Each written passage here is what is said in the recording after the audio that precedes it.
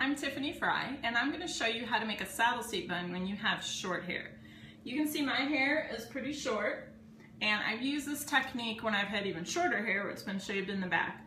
All you need for this to work is enough hair around the crown of your head to clip extensions into. So let's get started. The first thing I do is I take some rough paste from Redken and I just rub this in. I put a little bit on my hand, about this much, and it's kind of sticky. So I just rub this into the sides and along the back part of my hair, right on the sides here. And this will help the hairs all kind of stick together and not poke out from underneath your hat.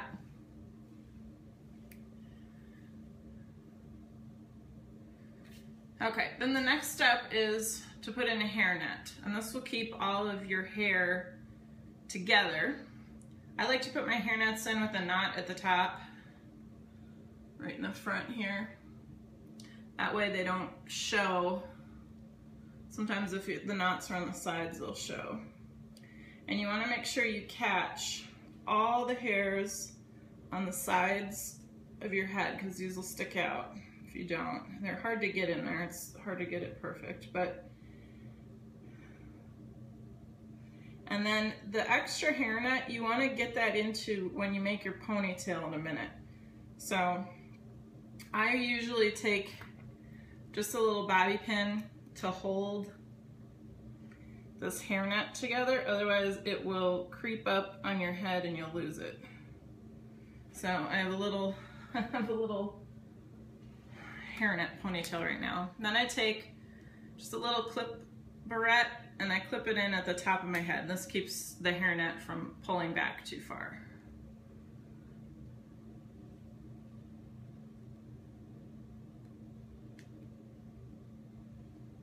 Okay, so the next step is to put in the extensions. I use 3 of them.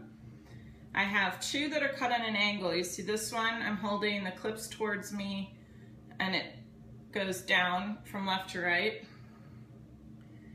And then the other one, the clips towards me, you can see it goes down in the other direction. And then I have a third piece which is fairly straight across and it's a bit shorter. And I'll explain in a second why they're cut the way they are and how to cut them. These all started out, I think these were 16-inch hair extensions to start with. And I use real hair, and these are nice and thin, so it's not gonna affect your hat. Your head's not gonna feel tighter. All right, so the first one I put in is the short one that's even, and that goes in on the back of your head. And you wanna think about where your hat brim is gonna sit. You want this to be higher than that, because you don't want the clips underneath the brim of your hat. That will hurt. So I put this in right about here.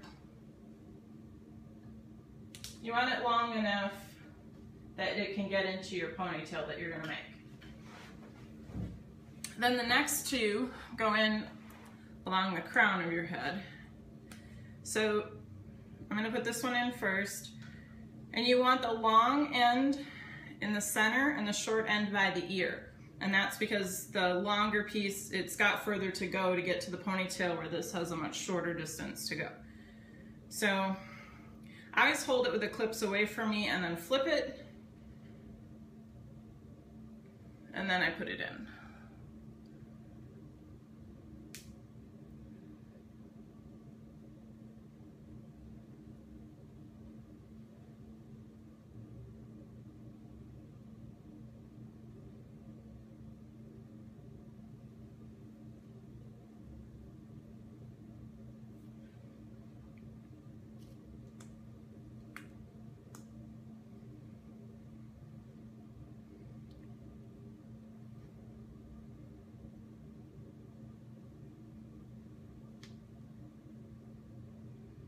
When you're putting these in, try and keep the hairnet in front so that you can use it to keep your little flyaways tucked in.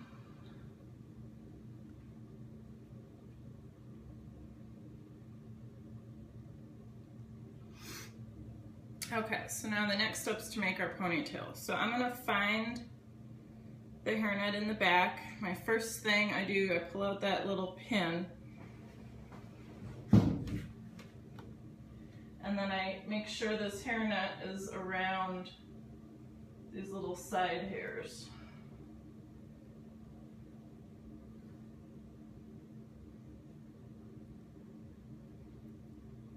And I hold the hairnet tight while I gather the rest of the extensions and pull all that into a ponytail.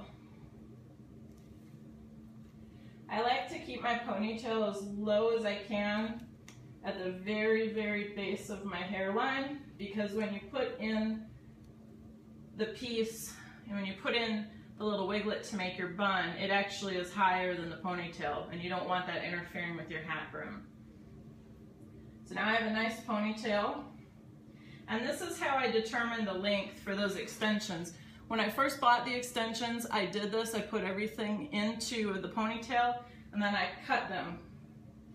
And it cut the longer ones on an angle, and I cut this top one straight across. It's not an exact science, but it works pretty well. Then my next step is the wiglet, and you can get these at Sally's or any wig store. They have a net on the inside and two little clips, and they usually have a drawstring where you can pull this tight. So you want to first give it a little combing. You want it all to lay down nice and flat, and this makes a really nice bun, especially after you've used it as much as I have. It tends to want to just make a bun all by itself. So that's a nice thing about them. Now you want these two clips to be as close to your rubber band as possible.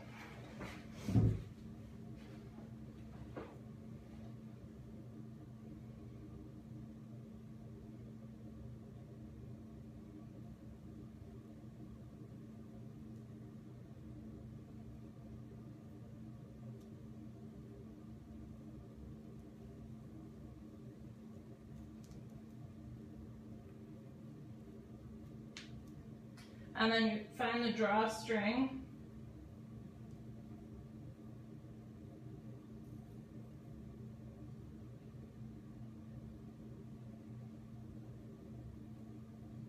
Can't find it.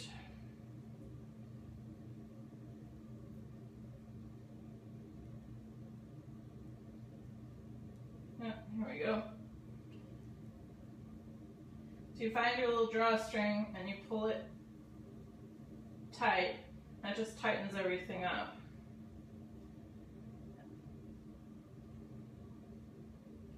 And the next step is to make the actual bun. So when I make a bun, the first thing I do is I take another hairnet and I put it in and I crisscross it above the bun, and then I go around the hair. That kind of pre-forms the bun. I'll give it one more gentle combing.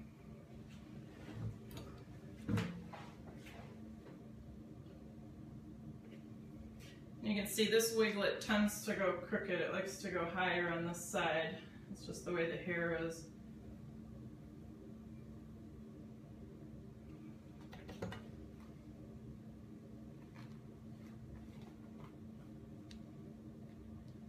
Okay, then the hairnet.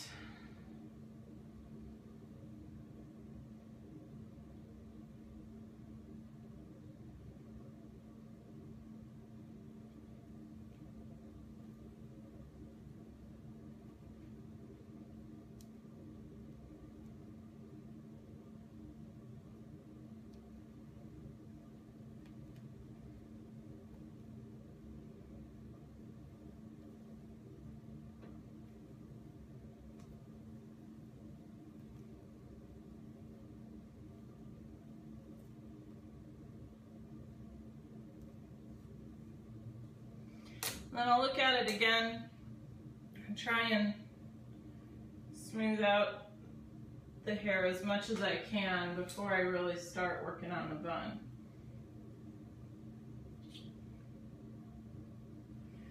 And then the next part is making the bun. So when I do this, don't use hairpins. I don't like using hairpins, these little guys. because you don't have any real hair, there's nothing for these to stick into. I just use regular bobby pins.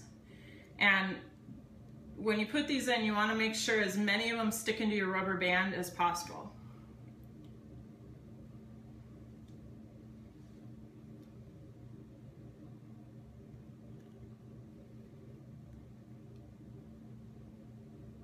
And you'll probably do this 100 times before you put your hat on, just to keep your little flyaways in.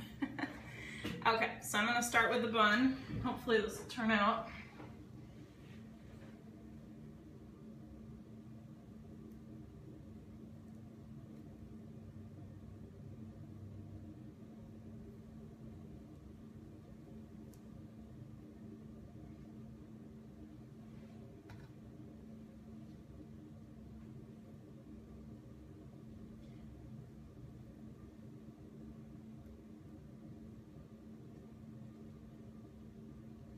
And I always like to put 1 or 2 at the top of the bun too, just to hold the wiglet in place.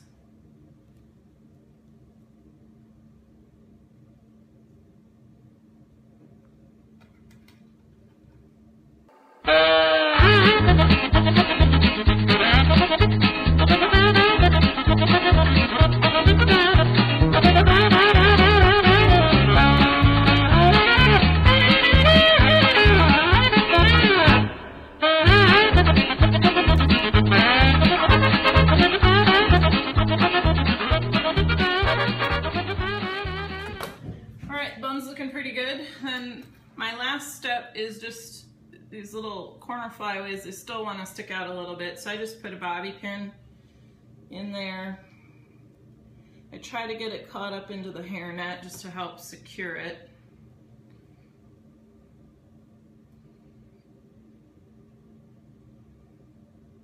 And then of course you would hairspray the heck out of that.